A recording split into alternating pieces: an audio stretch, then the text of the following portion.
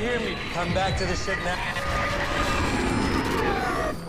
Europa Report. Watch it now on iTunes before it's in theaters August 2nd.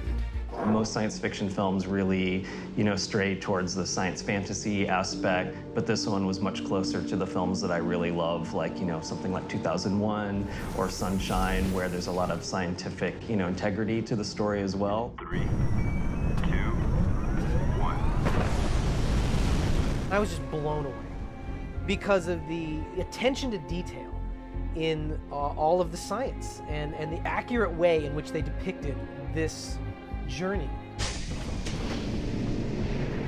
It's set up like a documentary that's made by the company that sent out the astronauts into space.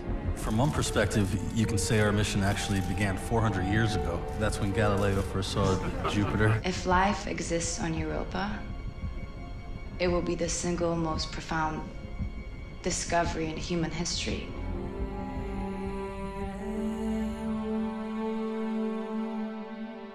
The floating movement of the astronauts was achieved in a number of ways, anywhere from what you see here, which is an actor on a dolly moving through the shot, to floating on what was called a parallelogram, which is basically a balanced bar that this actor is on, which lets us rise the actor very fluidly and drop the actor.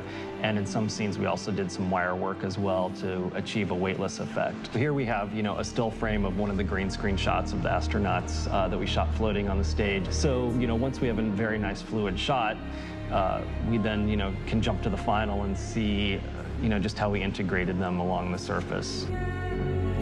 It's okay. Andre's okay. We're 10. The film needed to have a creature of some kind that lived in the water underneath the ice. I want to see if it's reacting to my lights. I'm going to turn them off. For a lot of the design of the lights, we looked at vampire squid. 30 minutes for depressurization. I'm seeing it through the ice. It really just helps it be strange and mysterious, yet, roughly adhere to what, biological, bioluminescent creatures on Earth would be doing.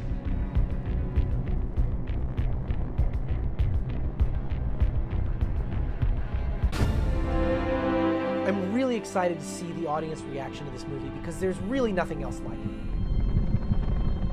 The biggest challenges in tackling this film, I think, really were, trying to create visuals that serve the story and were dramatic, yet also, very much adhered to a scientific reality. That made it a little bit tricky, but it was a pretty fun challenge ultimately. Europa Report. Watch it now on iTunes before it's in theaters August 2nd.